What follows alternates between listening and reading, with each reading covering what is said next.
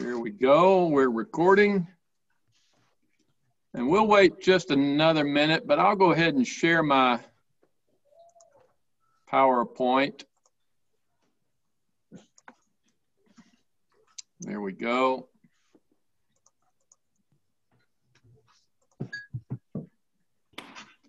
We'll get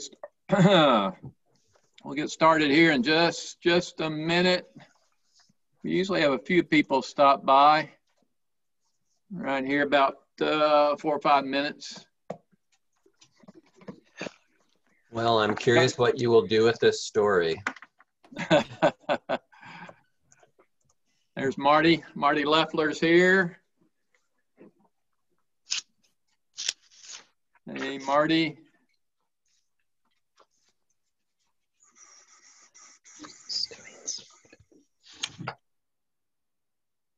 We may have a few other folks join us, but I'll just admit them as they come in. So, listen, this is, we've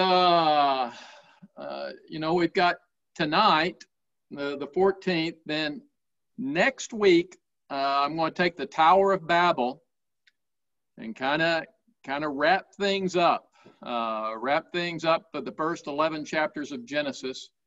And then on the last Wednesday in April, it'll be an open forum. And so I'll prepare just a few thoughts, maybe 10, 15 minutes worth. And then we'll just open it up. We can talk about Genesis chapters 1 through 11 or what God starts doing in Genesis chapter 12, or we can talk about economics, or we can talk about anything that you guys want to talk about. So that's the plan for the next, after tonight, and that plan for the next 2 Wednesday nights is to talk about the Tower of Babel and then have an open forum. So anyway, plan for that. Still haven't heard if we've even got any plans for anything in May with regard to Wednesday night or not. But no, but I would love to hear from people beyond this. What kinds of things would you like to do? Okay. So, yeah, let me know. Shoot me an email or talk to me at church or call me or whatever. Yeah. So there's plenty of options. All right, here we go. We're going to take this kind of nasty little story that takes place right after Noah and his family exit from the ark. I called it Drunk and Disorderly, and it's not a pleasant story, but it's there, and so we'll deal with it. But before we get into that, we need to go play our favorite game show called Quotes from Jay. This past Sunday, Jay did definitely reference Genesis chapter 1 through 11. Anybody remember Yes. the section that he went over? Oh, the section? Oh. Or some thoughts or whatever it is? Rest. Yes. Thank you, Lindsay. Very good. Lindsay wins the prize. Which I don't know what it is, but whatever it is, Lindsay just won it. Yeah. Jay talked about the 3 different meanings of rest. He talked about God resting on the 7th day, obviously from Genesis chapter 1. And then he talked about the rest of the promised land, later on in Genesis and especially in Exodus, about the rest of the promised land. And then he talked about the eternal rest that will come. The only thing Jay didn't talk about, which I'm very disappointed he didn't talk about this, is how in the world am I going to get any rest? I don't exactly know what that means for me right now, today. Am I supposed to rest on Sunday? What does that mean? I don't know. But we'll leave that for another time. All right. So thanks, Jay, for reviewing that. Okay, let's talk about exit from the ark. I talked about this last week to kind of review back what we went over last week. We talked about Novus Ordo Seclorum, the new order of the ages that is on the back of our $1 bill. And it's because the founding fathers of the United States believed that they were establishing a new order, trying something that had never been tried before in the history of mankind. And really, I think they were probably to some extent correct. But certainly here in Genesis chapter 11, there's several new orders of the ages. The first new order was certainly the age of innocence. Adam and Eve, from the creation to the fall, that was a new order. It was God establishing something new that had never been done before.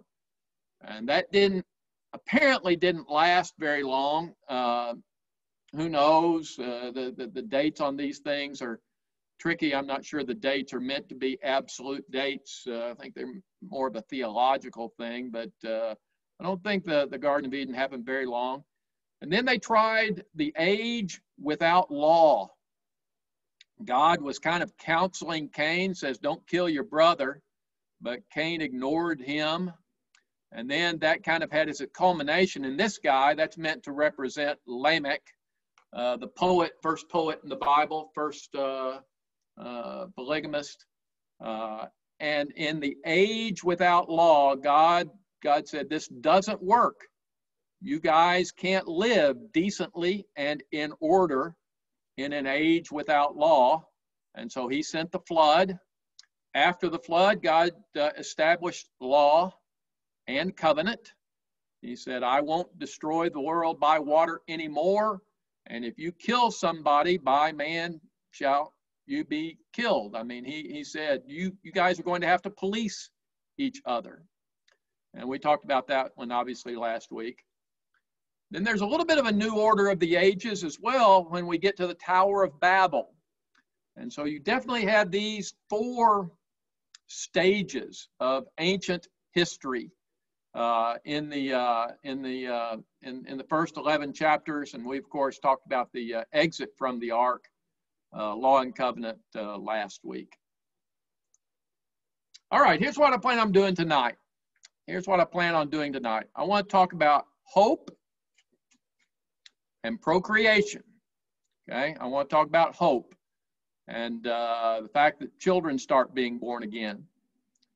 I want to talk a little bit about prototypical stories. Whenever we see a first story in the Bible, the first story of a man and a woman, the first story of brothers together, the first story of a man dealing with his sons, those are prototypical. They're meant to illustrate something fundamental about the way that we live with and have relationship with each other. So I want to talk about prototypical stories. Then I want to talk about the boys. I want to talk about Shem, Ham, and Japheth. I want to talk about what their names mean. I want to talk about which one was the oldest, which one was the middle, and which one was the youngest, because I think that's interesting.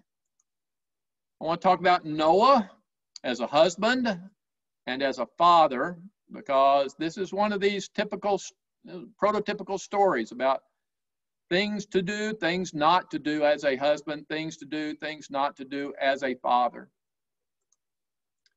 Then I want to talk about Shem and Japheth versus Ham, because there's definitely a division here.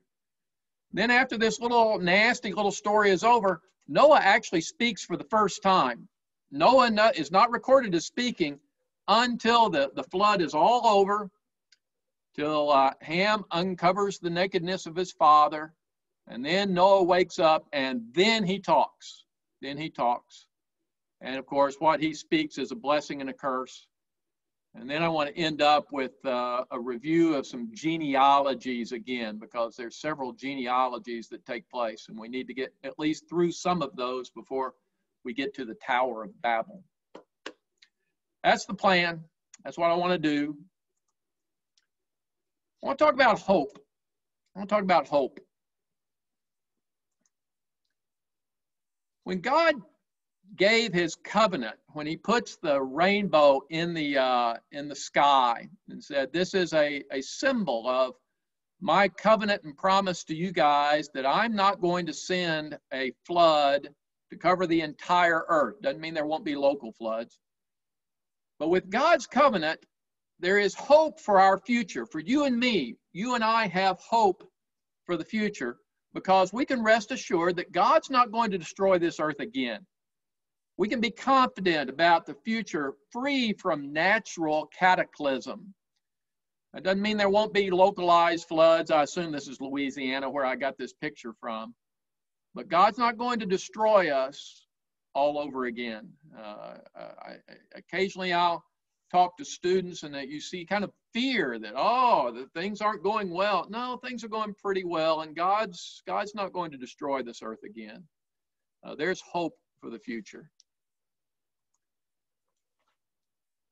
With God's covenant, there's hope for an enduring future free from natural cataclysm. But with God's law, there's hope for social order, free from homicide, free from violence.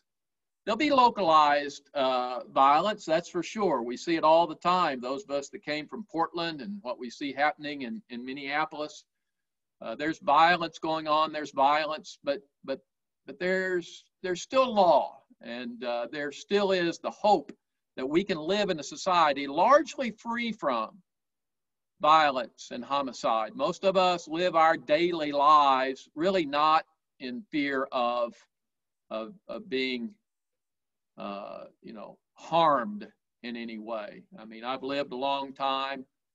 You take your bumps every now and then, but no, I don't live in fear. I live in hope that we are going to have an orderly and decent society.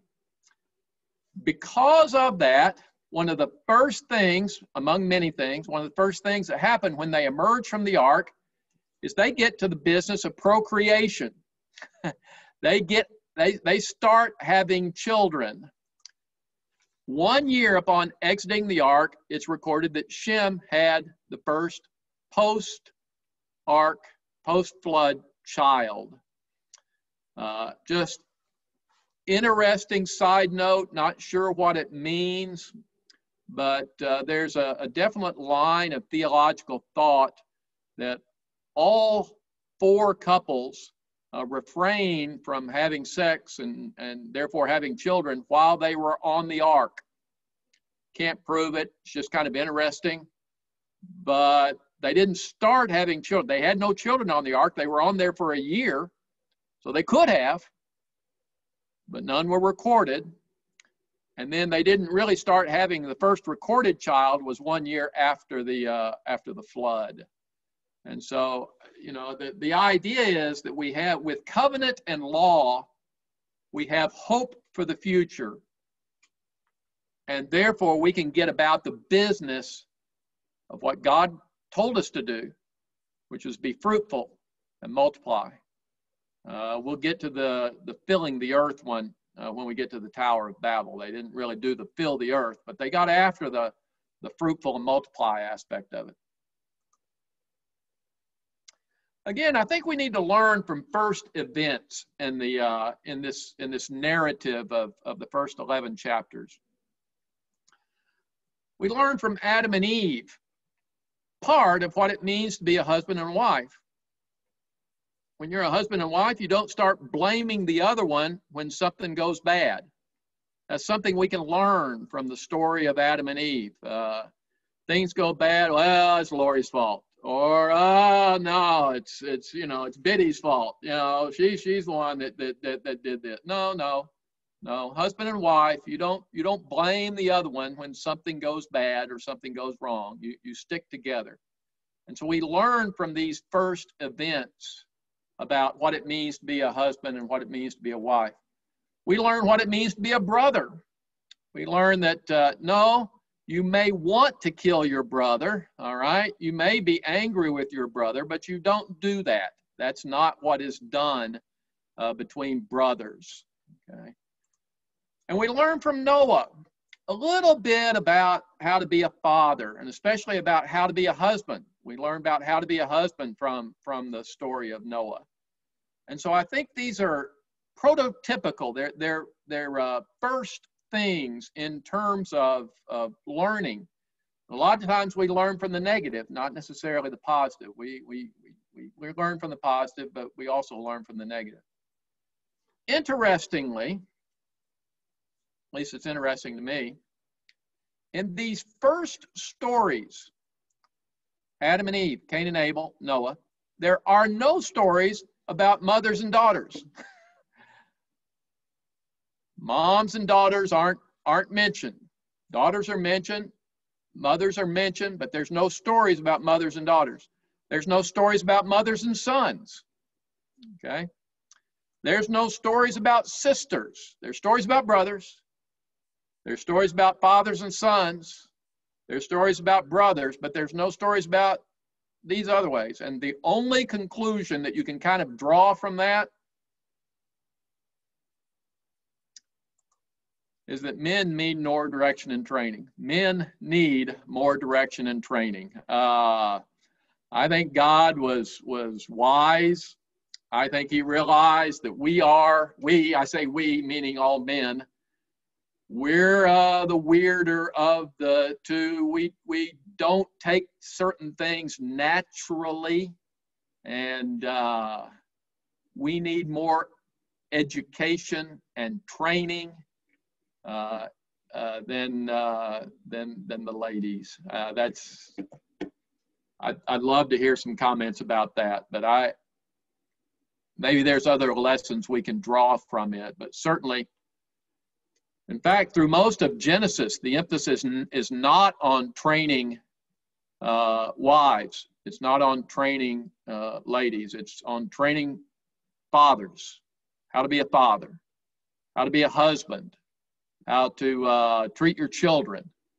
We learn from the basic story of Abraham and Sarah. No, she's your wife. She's not your sister. We learn from the story of Jacob. No, you can't play favorites with your sons. You can't do that. So a lot of things we can learn. All right. Finally, to this nasty little story. It's a cringe-worthy story. It's one of those stories that makes us uncomfortable, makes me uncomfortable. Noah exits the ark, plants a vineyard, harvests the wet grapes, makes the wine, gets drunk, naked in his tent. All right, naked in his tent. Ham, his middle son, comes in, sees his father drunk and naked, and basically, I think the best word that I could come up with, he traffics in his father's condition. He doesn't shut up. He's not quiet about it. He doesn't cover his father. He doesn't say, oh, I wish Dad hadn't done that. Let me cover him up, and goes and be quiet. No, he tells. He makes fun of. He traffics in his father's condition. Shem and Japheth, on the other hand, put a mantle over their backs, walk backwards into their father's tent, and cover their father. And it's all kind of in that little picture there. There were several pretty good artistic renderings of what happened there. Noah wakes up, and as I said, for the first time in all the Old Testament, Noah talks. Noah speaks. And the only thing he does is speak to pronounce a curse and a blessing. All right? Curse on Ham, blessing on Shem and Japheth. Again, a prototypical story. Noah probably needs some help as a husband and as a father. He's got some failings here. Noah's a good guy. But we've learned before that when God told Noah to exit the ark with his wife and then his sons and then his son's wife, God told Noah to reverse the order that they entered the ark when they exited the ark. Noah, of course, did not. Noah did not obey. We think of Noah as obeying God, and he did. He built the ark, but he wasn't pure in doing all that God told him to do. Which begs the question, when you think about this story, where was Mrs. Noah? Where was Mrs. Noah in all of this thing? Because it says that Noah was drunk and naked in his own tent. Well, if he's in his own tent, where's Mrs. Noah on all this thing? And, you know, you can't help but get the conclusion that the fact that Noah did not honor his wife creates an opportunity for Ham. The fact that Noah came out of the ark with his sons, I guess, means that his sons were still around his tent. And Mrs. Noah, don't know where she is, but I've often thought that, you know, if you've got a good wife and you're laying there drunk and naked in the house, she'll say, oh, silly old man, I told him not to drink all that wine. Oh, goodness, come on, let me get a cover for him. He doesn't need to be laying around here like this. And she wouldn't traffic in it. No, that's her man. That's her husband. And yes, he's a silly old man, but she's not going to say that. She's just going to take care of him like our wives do take care of us, silly old men. All right, that's part of the job description. And she wasn't around. She wasn't around. Why not? Well, you can't help but tie it back to the exit from the ark. Can't help but tie it back. The other thing is that this nakedness is an echo of the story of Adam and Eve. You know, the whole flood narrative is an echo of the Garden of Eden. It's an echo of you know, the original man, the leader that's left. Now, there's differences, there's subtle differences. But in the story of the garden came out of a watery tohu vabohu, came out of the watery mass upon which the Spirit of God was hovering. Only in this case, you had a watery mass with a little ark on it bouncing around over the waves. And then you have this original, I think I've got a slide on this, so I better not get ahead of myself. But if you compare the stories of the Garden of Eden with the story of the flood, there's parallels, slight differences, but parallels all through that story. I didn't create a slide on all that, but there is that. So anyway, remember that this is kind of an echo of the Garden of Eden story. Now we got the three sons. Let's talk about the three sons. Three sons are Shem, Ham, and Japheth. They're always listed in that order, but that's not the birth order. A lot of times in the Bible, the birth order is the oldest is listed first, the middle one's listed second, and the youngest is listed third, and that's not true. That's not true. First off, their names. Shem means name or renowned, a renowned name. Ham, and names mean something back then. We hadn't talked a lot about what names mean, but back then, name means something. We don't attach as much meaning to names these days. You know, we just call people by their name, but it doesn't mean they. But names meant something back then. Shem was the middle boy. Shem was the middle one.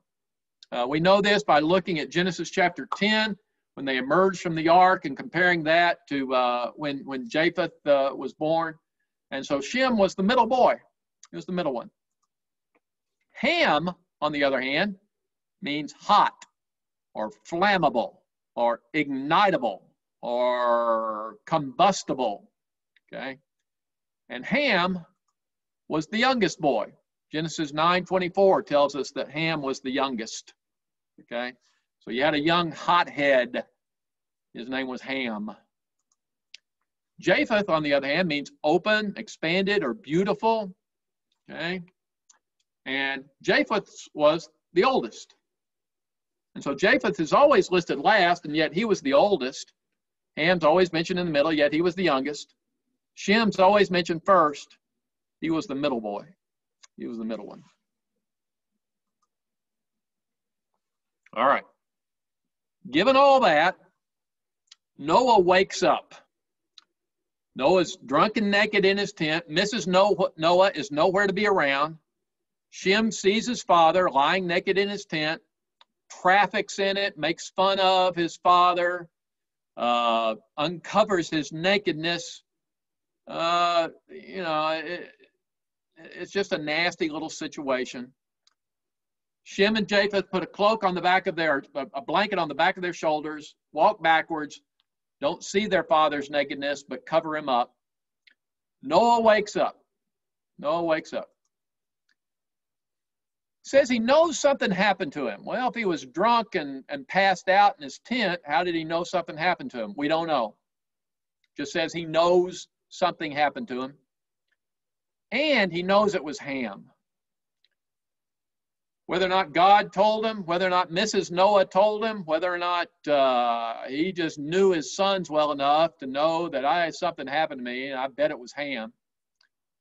It just says, something happened. I know it was Ham. I know it was him. So for the first time in all the Bible, in all this Noah narrative, flood narrative, Noah speaks. And when he speaks a curse, he speaks a blessing. All right? So that's what Noah does. He speaks for the very first time. He speaks a curse, and he speaks a blessing. What's the curse? The curse is, and I quote it in full here, cursed be Canaan. Cursed be Canaan. A slave of slaves shall he be to his brothers. Another one of these times where you go, what? Ham was the one that uncovered the nakedness of his father. Why did Noah curse Canaan? Because of what his father did. Why? Why, when Noah pronounces a curse, does it go all the way back to Ham's son? Don't know how old Canaan was. Had to be at least enough time go by that Noah developed a vineyard and they came into ripeness and he had to let it ferment for a while. Also had to be enough time for Ham to have children. So who knows how long, 4, 5, 8 years, who knows? We don't know. But, maybe Canaan was just a little guy running around the tents. But God doesn't curse Ham. God curses Ham's son, Canaan.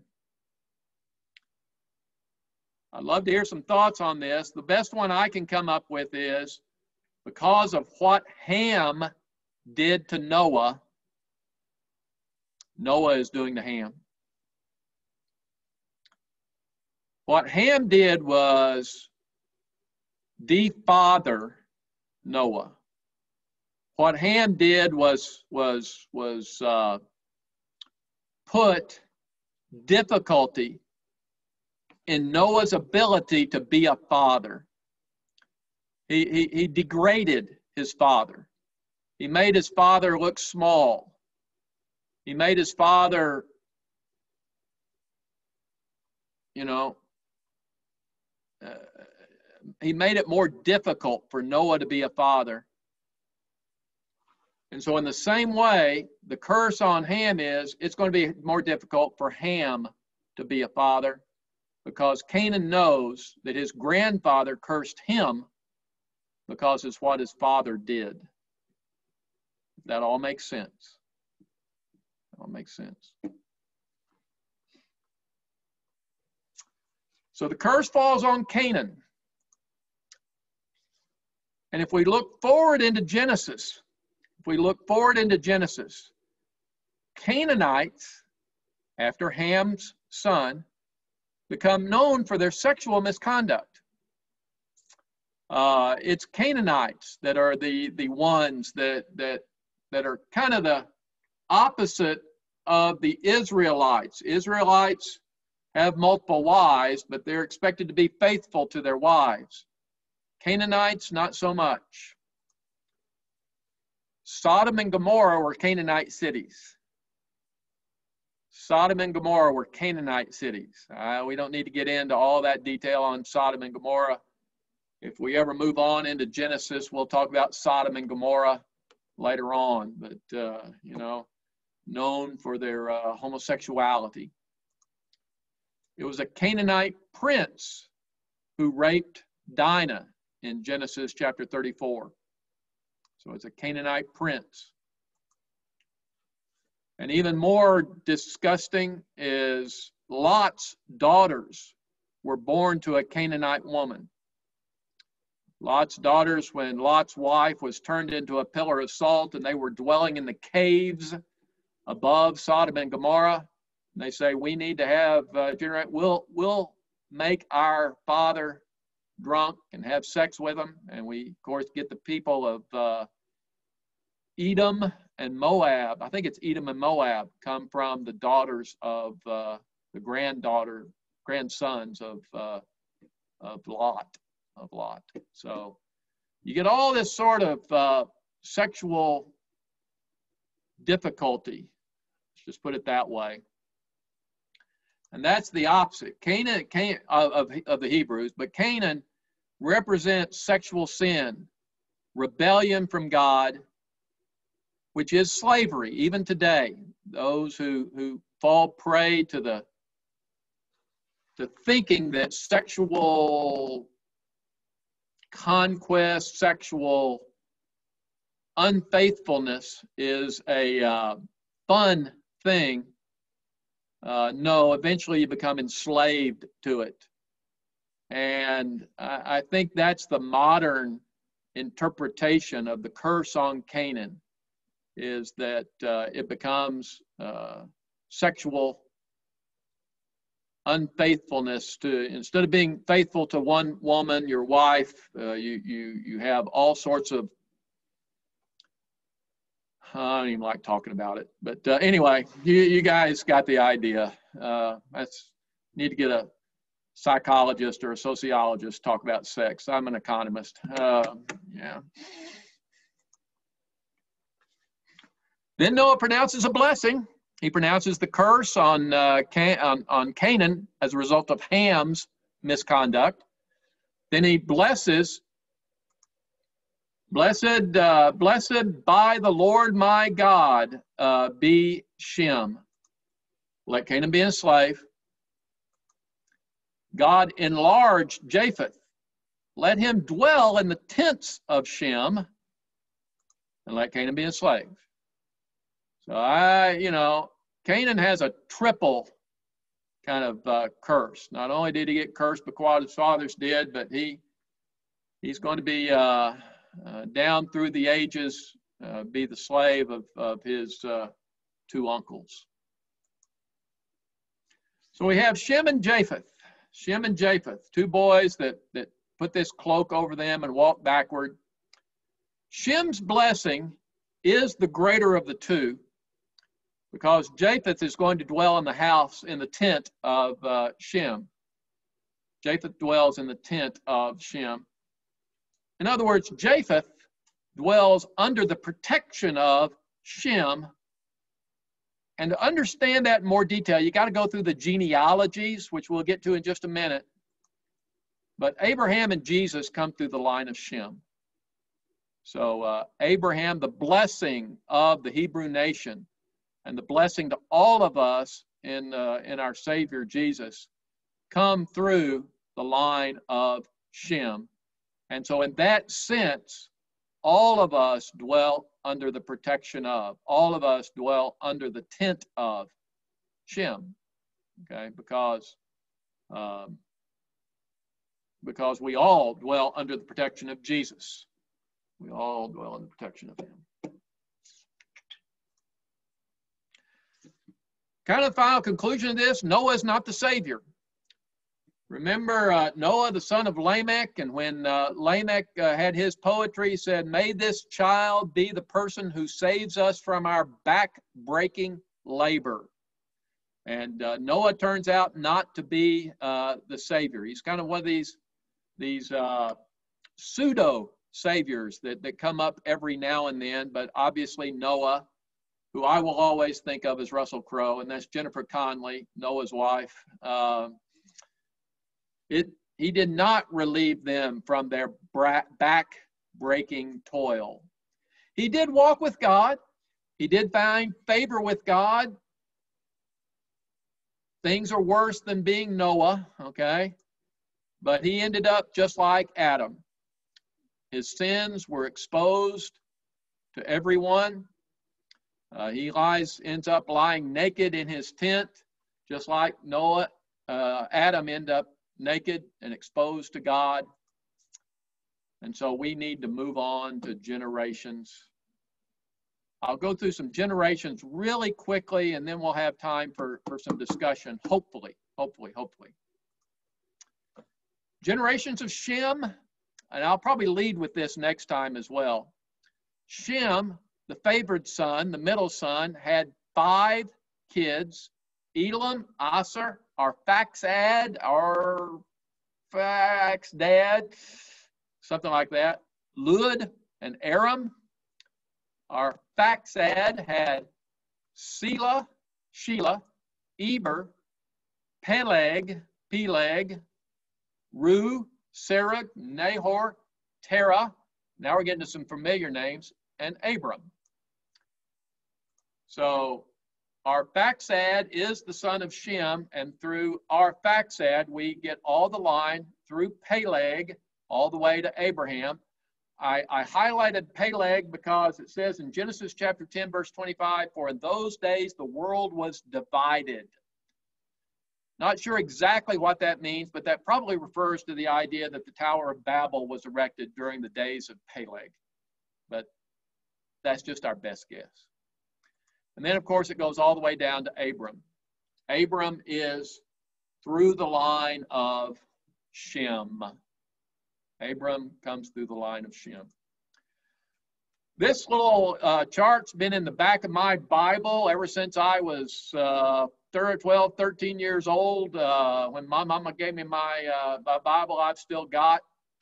And it kind of shows that Shem is the Semitic, Asiatic peoples. Ham goes down into Africa probably. And you and I are probably descendants of Japheth. We believe that he went over to the coastlands and then on up into the European. Don't know for sure. There's no way to tell for sure, but that's our best guess. The generations of Ham are really very, very interesting. And I didn't cover these up and uncover them, but Ham is recorded as having 3 sons. Canaan we already knew about. Canaan was the one that was cursed. They had Put. Put we don't know anything about because he didn't have any kids. But I went down to Canaan first. Let's stick with Canaan. Canaan had a bunch of kids: Sidon, Heth, Jebu, Amor, Hiv, Ark, Sin, Arvad, if I'm pronouncing any of those correctly. We know Sidon because in red there's a city named Sidon. It's on the Mediterranean coast just north of Israel, and so Sidon is a city. Tyre and Sidon north of there. I circled Jebu because of the Jebusites. It was the Jebusites that built the city of Jerusalem. And eventually David conquered the city of Jerusalem and took it over as the capital of Israel. But originally it was a Canaanite city by one of the sons of Canaan. And then, of course, down at the bottom down here, Sodom and Gomorrah were also Canaanite cities. The ones in red are the cities. The ones in the dark are sons or kids of Ham. Egypt was a son of Ham, believe it or not. And so obviously you get the name Egypt from there.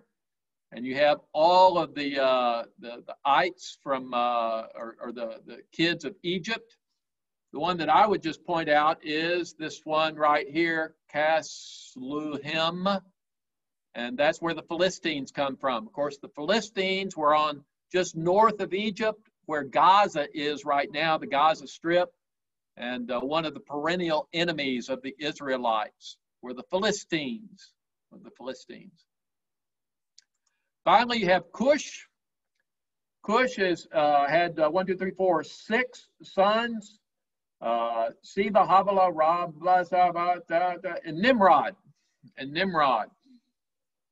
Interesting among Cush, of course, is you've got Sheba, the queen of Sheba, that came to visit Solomon. And then most importantly for our next story is Nimrod down here. Nimrod, a mighty hunter before the Lord. It was also a builder of cities. It was Nimrod that built the Tower of Babel, or the city of Babel. We don't know if Nimrod was around to actually build the tower or not. But, oops, I didn't mean to do that. But Nimrod was the one that built Nineveh, and it called the Great City, which we believe to be Babylon. And so all of these cities right here, which become also people that conquered Israel, they come from Nimrod, the son of Cush, the son of Ham. Just another little map. You can find all sorts of maps, but Shem's family generally this way, Ham's family down here. But Ham's family also comes along here to the Fertile Crescent. Babel was part of Ham's family over here. And then Japheth, we believe, Tarshish was over here somewhere. These are the sons of Japheth, not really as well known at all. The only one that we really kind of know about is Tarshish. That was on the other side of the Mediterranean Sea. And it says in Genesis chapter 10, verse 5, from these people, from the sons of Japheth, the coastline people spread. These are the sons of Japheth in their land, each in their own language, by their families and in the nations. Now, this is another picture. We believe that best we could guess, don't know for sure, but right there is where most of this action happened. Ararat may be right over there, the triangle, and then there's where the Shem, Ham, and Japheth took off after the Tower of Babel, especially. Let me go through this real quickly, and then I think it'll take me about 2 or 3 minutes, maybe 5, to go through the generations from Noah all the way to Abraham. And the Bible gives me numbers. I'm an accountant. I'm going to use the numbers. What we've got right here is, if you will remember, that Noah is the 10th generation from Adam. If Adam is generation number 1, then Noah is generation number 10. And then Abram, all the way down here, is the 20th generation from Adam. You got Noah, number 10. You got Abram down here, number 20. And right here are all their birth years. These are the years this is the year that Noah was born, Shem was born, all the way down to Abram. So Noah was born in the year 1056. Abram was born in 1938. Okay, you start with from the very beginning. We know Noah lived for 950 years. So if he was born in 1056, he died in 2006. Shem, on the other hand, born in 1556, died in 2158 at the age of 602. All right.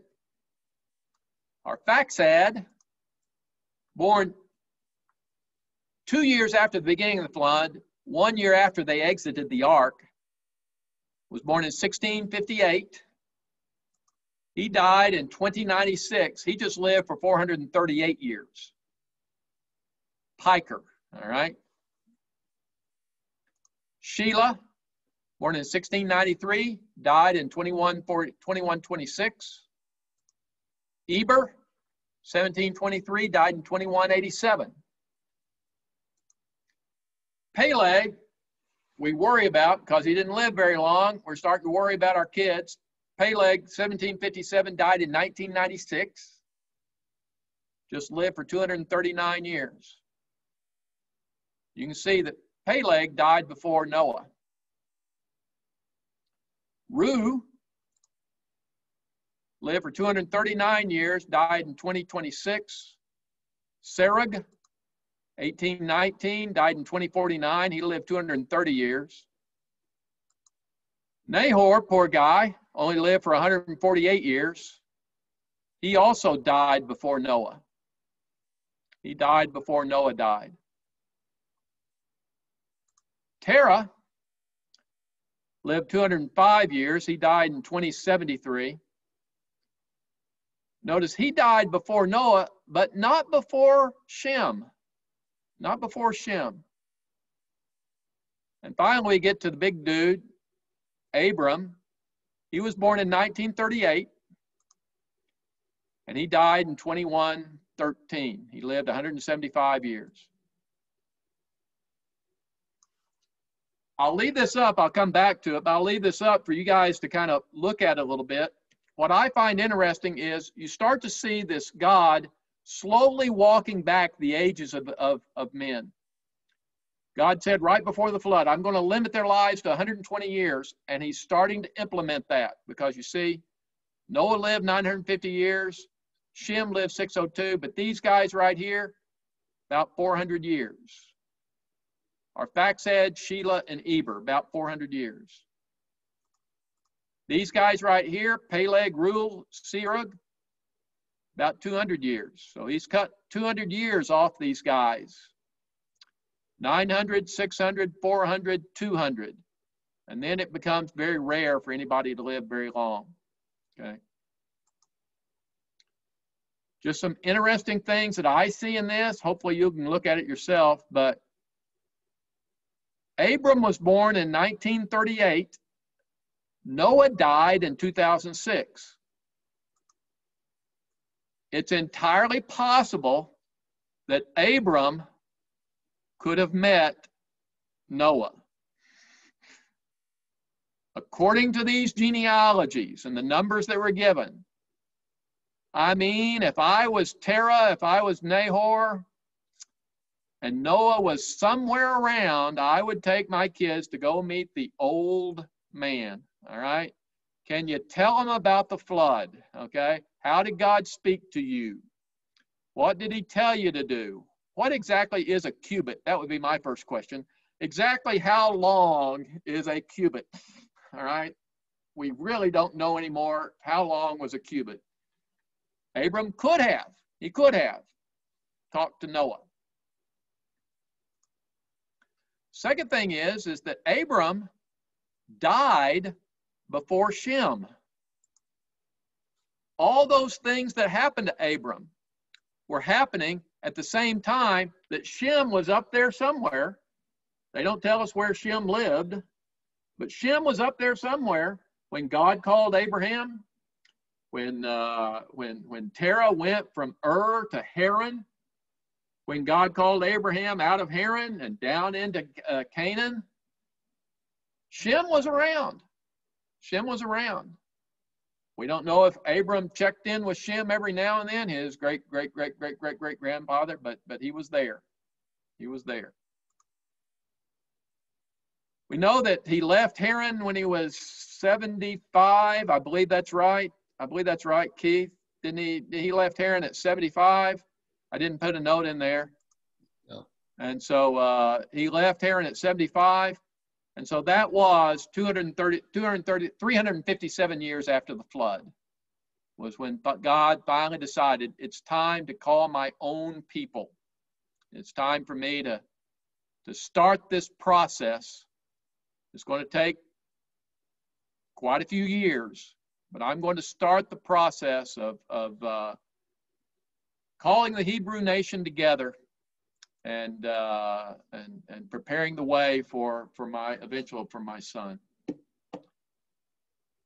So that's it. Yep, don't want to do that. That's it. Let me back up a little bit. Let me just get to maybe I can put this one. Yeah. I'll just leave this up. I don't see where he says Shem, Ham, and Japheth in that. And I'm open for comments.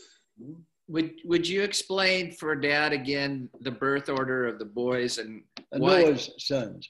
why they're listed the way they are and how you came up with? I don't have my Bible in front of me. I should have, but there are 3 accounts that list that same Shem, Ham, and Japheth in those other sections. 3 times it lists Shem, Ham, and Japheth. Yeah, but Ham is definitely the younger. It's in chapter 9, verse something or other. It says that Ham is the youngest. It explicitly says that. And then the deduction that Shem is the middle one, I can't remember how I got that. In the 18th verse of the 9th, it lists the Shem, Ham, and Japheth. It does the same thing twice after that. It lists the same order. Oh yeah, they're always listed that way. It's always listed Shem, Ham, and Japheth. But that's not the birth order. The birth order is Japheth is the oldest, Shem is the middle, and Ham is the youngest. Keith is not sure. I'm going to have to send you an email, Keith, okay, and show you that. Yeah. Oh, over a cup of coffee. It's okay. Yeah, a cup of coffee. Well, David, there's times, I mean, you don't like to move ahead, but when we talk about Esau and Jacob, it's usually Jacob and Esau. Yeah. We name Jacob because, I don't know, he's the most famous or God's favored one, or however you want to say it. But in the birth order, he was second. So, right. Yeah, there's no reason. I think the writer probably had a reason for the way he listed Shem, Ham, and Japheth, because I think it's because of their importance to the lineage of story who comes later. So, yeah, I can't remember the scriptures. I'll just have to go look that up. But okay. I'll pay for the coffee. It explicitly says, and my Bible's right over there.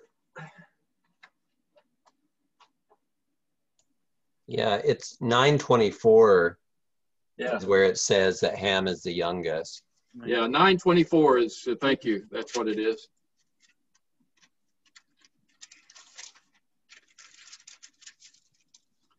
And getting that Japheth is the oldest is a little more convoluted, but it eventually makes sense. I'll get that for you.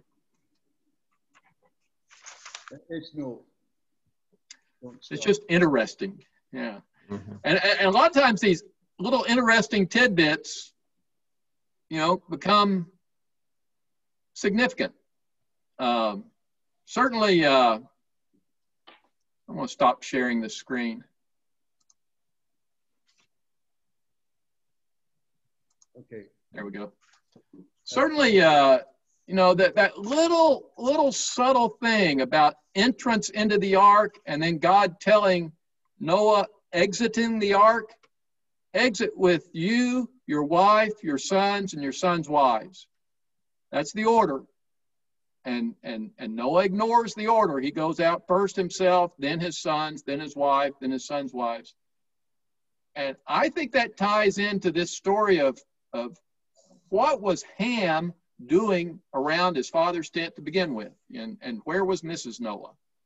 I tie that right back there to the part of Genesis where God told them to exit the ark, you, your wife, your sons, and your sons' wives. I think there's something to be learned from that. Just subtle. It's very subtle.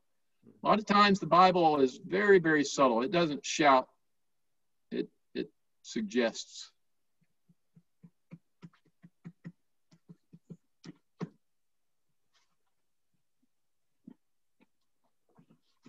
David, Yeah. you were talking about ages, and I just finished reading Deuteronomy the other day. Moses died when he was 120 years old, it says. So Yeah. that's right on peg with what where God was taking him. So Yep. Yeah, and if you look up, if you just Google the oldest person in the world right now, okay, it's always a Japanese lady. She's always 118, all right? And she dies, and it's another Japanese lady that's 116, all right, takes her place. So, you know, even today, nobody lives past 120. It's always some Japanese lady. I did that one time when I was teaching this at Metro, and I just so I know who the oldest person in the world was. Google is great for that sort of stuff. But, yeah, it was a Japanese lady at some nursing home in Yokohama that was 118, and she died last week. But there's another lady in Nagasaki that's you know, takes her place.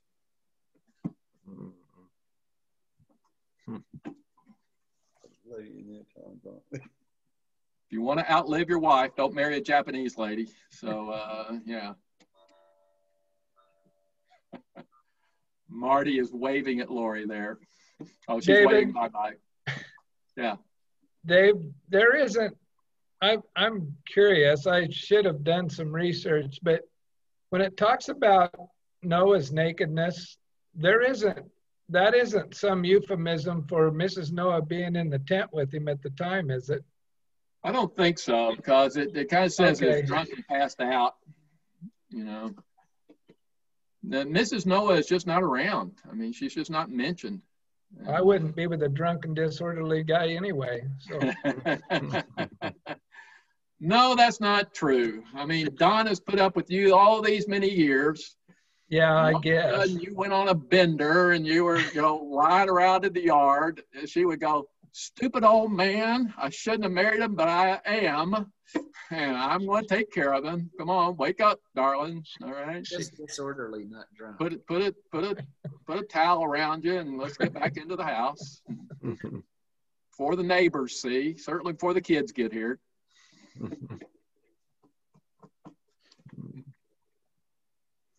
Speaking for Donna, that may not be exactly the way she would do it, but Winston, did you need to unmute?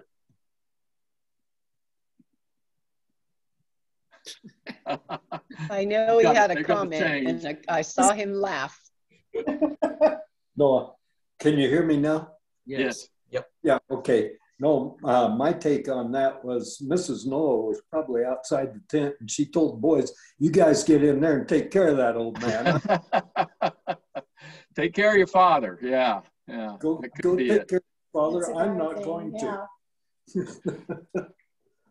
We're participating right now in what's known as midrash. It's extra biblical conjecture of what was going on. Yeah.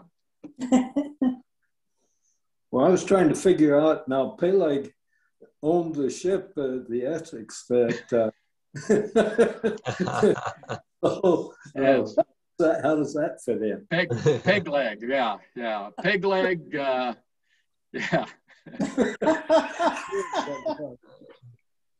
Oh, It's kind of like, Yep. Moby Dick. So Yes. one thing I was going to say was thinking about it, you know, your explanation of, you know, why does Abraham curse Canaan? Why doesn't he curse Ham? And it has to do with the undercutting of his status and authority as father. So that's an interesting thing, really, when you look at how family dynamics play out in Genesis. You know, that Jacob, when he deceives Isaac by going in disguised as Esau, you know, really undercuts the authority of his father to execute what his father wants to execute there. yeah. And then same thing when the brothers of Joseph, you know, lie to their father about Joseph's, you know, being killed by a wild animal is what they say. And, you know, so yeah, there seems to be this recurring theme of, and I mean, the fathers have their problems too in those stories as well. I mean, it's not just drunken Noah, but still there's this thing of sons undermining fathers.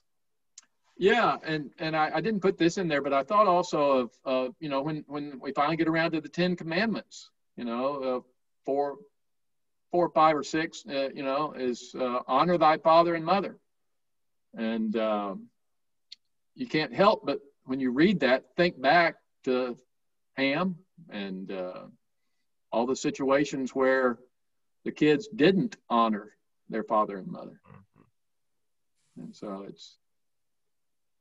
You know, I think the Lord puts in those commandments when we need them. You know, he didn't say in the 10 Commandments, mothers, love your children.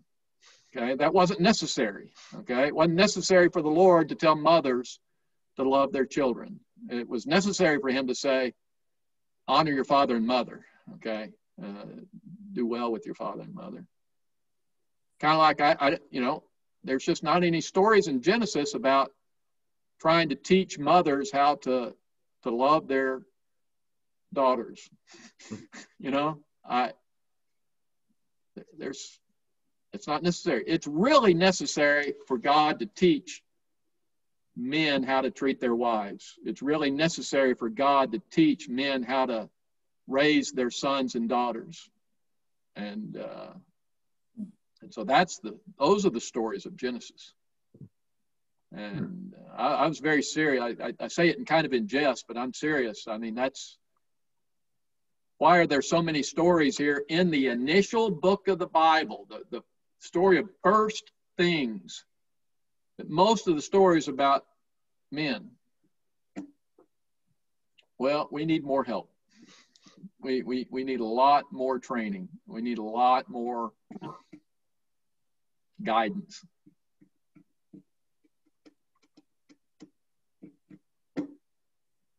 Lori's not saying a word. You know, not going to say anything to that. Biddy, your turn.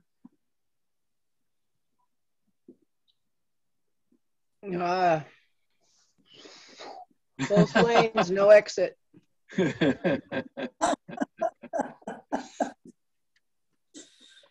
No. Kate?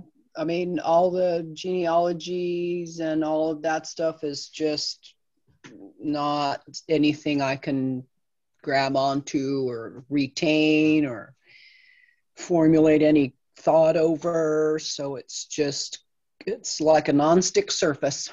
A lot of it is, a lot of this genealogy stuff. But, you know, as I thought about all these genealogies, I mean, there's a lot, you know, the first 11 chapters of Genesis, 3 of them, at least, are genealogies. All right.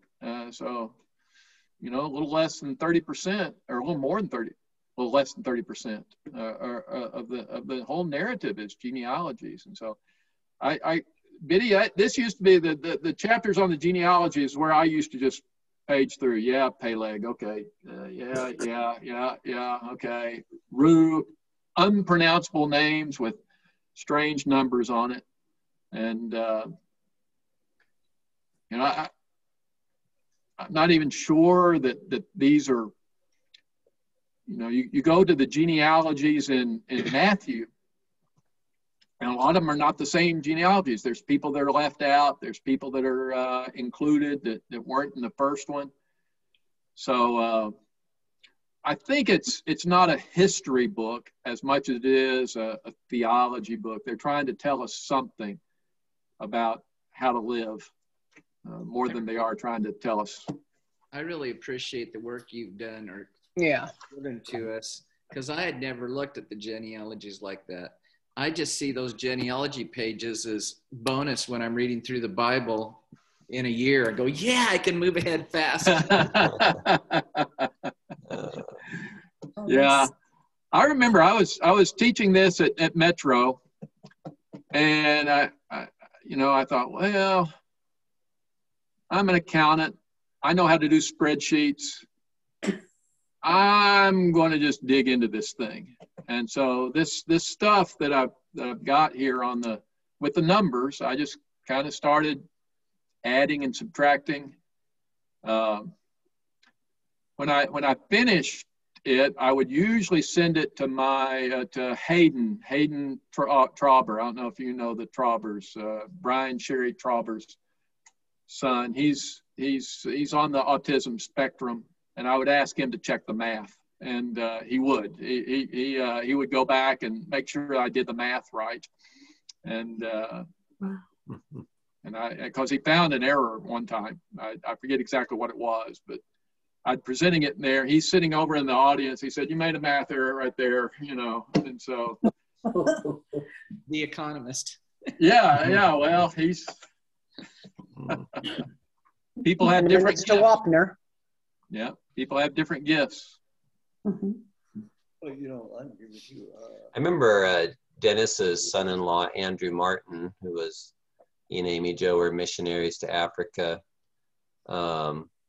He was talking about his situation. It wasn't with him, it was with another missionary friend where he had been teaching about the birth of Christ.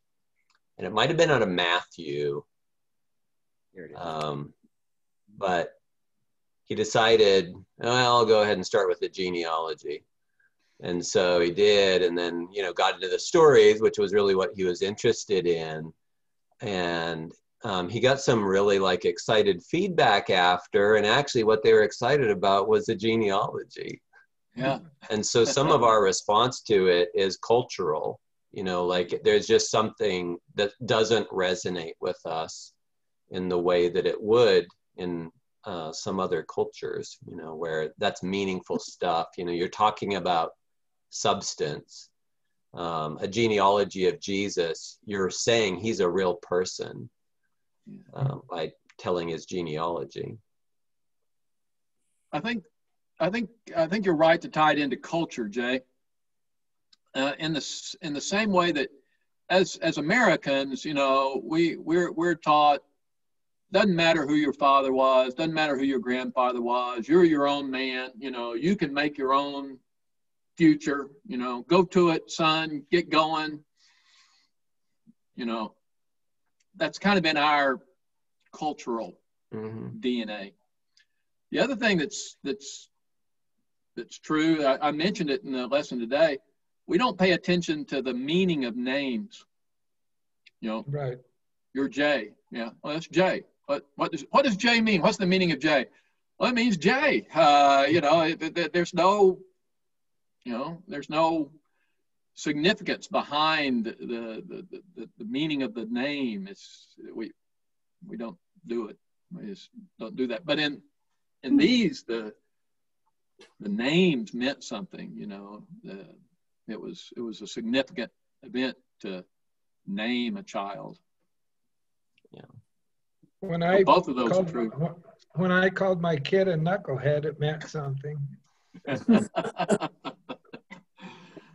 I knew that you and I were very much alike. That's exactly what I called my son. I called my son Consumption Unit 1. I called my daughter Consumption Unit 2. Here, Consumption Unit 1. Okay? How long, oh child, are you going to be a consumption unit? When are you going to turn into a production unit? Okay? Did you get that from the Coneheads on Saturday Night Live? No, I got totally. That sounds like something the Coneheads would have come up with. I got that from reading 2 economics textbooks. Here, you have 1 unit of consumption, and you add to that a 2nd unit of consumption. What's the total consumption? What's the marginal consumption? What is the average consumption between the two? Yeah, I've got 2 consumption units at home. You didn't try to think of ways to turn them into productive units at a young age? I told them that, they can be consumption units until they graduate from college, and then they will be production units. Stars. Fortunately, they have turned into production units. So.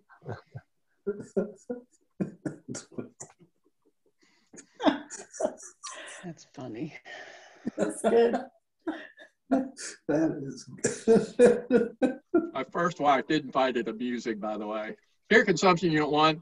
That's Peyton. No, that's consumption unit 1. That is consumption unit 1. That's good. See you. It's going to be my next dog's name. I'll call him See You.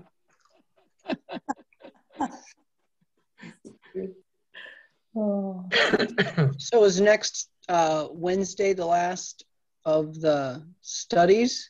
Last of the studies, yes. On next week, we will talk about the Tower of Babel and how sin became so pervasive that it became a community affair. And then we will, and we'll finish up. That'll be it. And then the last Wednesday of April, it'll just more or less be an open forum. Reflect back on the class, or we'll talk about anything that you pretty much want to talk about. I may have a little bit of a summary, but to kind of get things rolling, to remind us of what we've done. But it'll mainly be 30, 45 minutes of just open forum, like we're doing right now. Yeah. What about on Sunday mornings? Are we ever going to maybe think about having class Sunday mornings again before church? Right over there. We will. Different place on your screen. Exactly when, we don't know, but yes. Yeah. There is a future for Bible class. David, Mm-hmm. I was wondering, are you going to somehow, or is there a way that we can see some of your slides again? Yeah, I can email them or I'd like to take a look at some of the early ones. okay. I have a lingering question, and I think it was covered maybe in the first or second week. Okay, I'll email it to you, Lindsay, or you're Lindsay, you're Winston, but yeah, it says Lindsay right below your face, right there. So Oh. I'll get your email address out of the bulletin. Good, thank you. Or the roster Directory. directory. Yeah, thank you. Thank You're you. welcome. Thank you for taking something black and white and putting some color in it. It's been wonderful. Yeah, it's the beauty of PowerPoint. You create a PowerPoint and then it says, here's some suggested formats for that. So I say, yeah, I'll take that one. Yeah. Well, I'm really talking about what you've said. Okay. All right. Well, thank you. Thank you. Thank you. Thanks everybody for coming. Thanks, All right. David. See you next week. Mhm. See you next time. Thanks, All right, thanks, David. everybody.